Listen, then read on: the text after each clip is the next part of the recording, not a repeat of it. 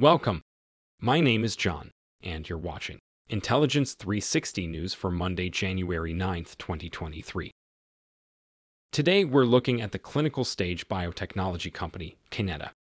According to the U.S. Securities and Exchange Commission, Kineta has filed a notice of an exempt offering of securities for $30 million in new funding.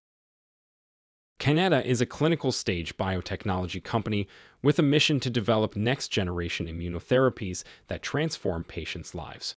Since the company's inception, their focus has been targeting novel innate immune pathways where the biology had not yet translated into innovative therapies. Kineta has leveraged their expertise in innate immunity to discover and develop first or best-in-class immunotherapies that address the major challenges with current cancer therapy. One of Kineta's key competitive advantages was building a strong foundation with an industry-leading scientific team who drive their research and development engine, bolstered by an exceptional immuno-oncology-focused scientific advisory board. Kineta has integrated strong commercial leadership with a research and development team to enable Kineta to advance multiple drug programs in areas with high unmet needs and significant commercial potential. Thanks for watching Intelligence 360 News.